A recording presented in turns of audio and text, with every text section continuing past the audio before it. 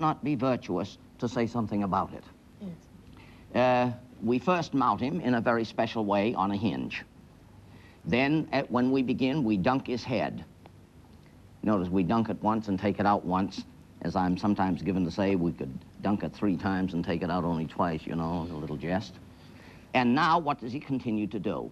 He continues to bob down and drink, as one says, and come back. And after a little while, he bobs again and comes back. He oscillates here with a damped harmonic motion, which is wonderful to speak about mathematically. And we wish to know, why does he work?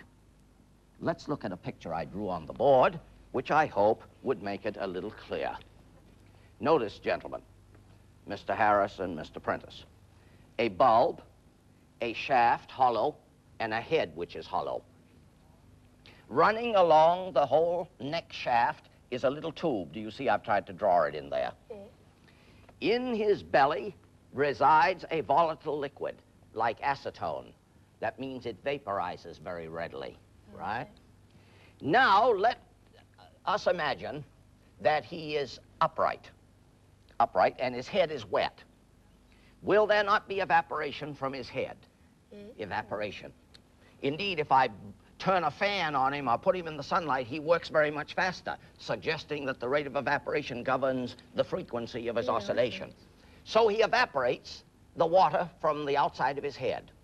This makes the head inside cooler. This reduces the pressure in his head.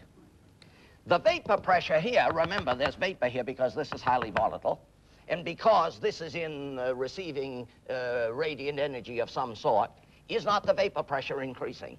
Yes.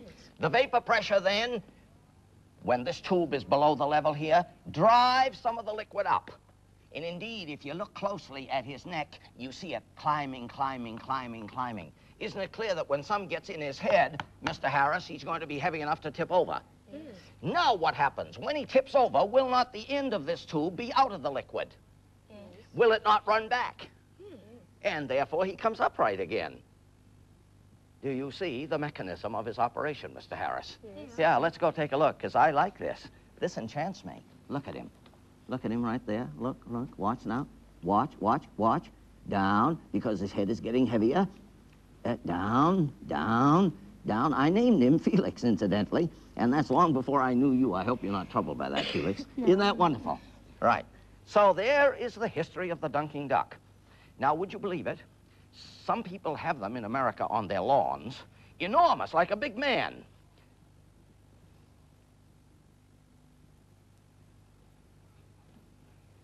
How do you think I'd behave if hinged that way, eh, Harris? Now let's go over. Let me get behind you. Stay right there. Now I'm going to talk about something that enchants us in a wonderful way. Bubbles. Have you ever blown soap bubbles, Harris? Yes. Yeah, yeah. But I'm going to blow some now that have a different complexion. You know, you can mix up soap solution, or there are commercial kinds that you buy and you have a little pipe and you dip it and then you get a bubble. Bubble may be that big. What shape is the bubble always? Spherical. Always spherical. Dewdrops are always spherical. Raindrops are always spherical, unless they collide with others and get deformed. And we ask, why are these things always spherical? And the answer is, it lies in the word energy. So you see, I'm hinting at something for you to study with your master. Now I have some special soap solution in this vessel here, and here's a frame that's about what? 9 inches in diameter. Step back a little, if you will. Good. Watch it now. Watch. Watch. Do you see I have, notice the high elastic property of that surface, Mr. Harris. Oh, look, now watch. Oh, what shape is that? Spherical. Now watch. Oh, I lost that one. There we are. There we are. Look at that. Look at that. Isn't that terrific? Look at that. And look at the colors. So I must remind you, Felix, the color of it, the colors of the rainbow, due to interference and refraction and selective absorption. Do you see how much optics there is in this subject? Yes. Remember, who discovered the nature of white light? Who? Who? Oh, you trouble me in my little belly. Isaac Newton. In the year 1665, I procured me a triangular glass prism with which to try the celebrated phenomena of colors. And for this purpose, I cut me a slit in my window shut to let in an appropriate measure of the sun's light. Then the light fell on the prism, and then on the yonder wall, he saw red, orange, yellow, green, blue, and violet. And what did he say? It was at first a pretty divertisement. See, an interesting thing, an interesting thing. But then when I began to examine it more circumspectly, and thus was born his theory of light. Well, let me make some more. Do you see how wonderful it is to know what these men said about their work? And of all the things that Isaac Newton did, invented the calculus, discovered the law of gravitation, the laws of motion of mechanics, the nature of white light. What do you think? Oh, invented the calculus, I said that, yeah. What did he think was his greatest achievement? Discovering the nature of white light. By all means, he said, by all means. I've forgotten the exact words now, I'm a little pressed for that. Yes, the most profound of all the operations of nature. So when you go outside and you see the sunlight, which looks white, what color is it really? Red, orange, yellow, green, blue, and violet. Yeah. Right, so go read a biography of Newton. Watch it now. There's one. Oh, there's another. Look at, oh, I nearly had two. Look at that. Isn't that terrific? Isn't that wonderful? Look at that. So, there's a good one. And notice, as long as I can keep it rotating a little bit about some axis, it will aid its stability. Look at that. Look at that. Gone. There's a good one. Notice, however much it rotates, gentlemen, and however much it gets deformed, does it not always end up how? Spherical, spherical, spherical. Yes, and I'm going to make one more. Why, Mr. Felix, am I going to make one more?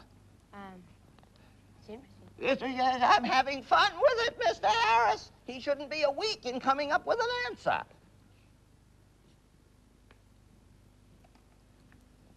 There is one more. Two more. Smaller ones. Yes. And I say, this is wonderful to think about. Let me get in the middle here.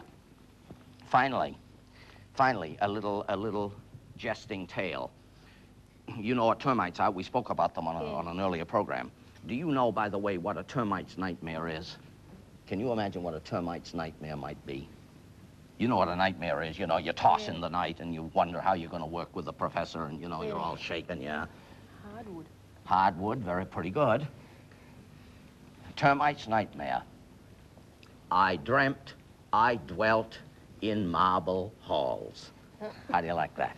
And now, finally, what is this, mister? Mint. Why do I have it? Why do I have it? Because it smells so strongly. Thus, now what happens when I crush it? More. Why? Because I have freed its vapor so that it can disperse in the atmosphere more abundantly. Yeah. So we are catching on our olfactory nerves some of the vapor of the plant. That's what smelling is. Yeah. Right. And so, thank you very much, Mr. Harris, and a copy of my milligram book for you. And thank you, Felix. And we may, I say may, come back another time. I have some 50 toys yet left, and unless I am sent away from Australia, I may return to do some more.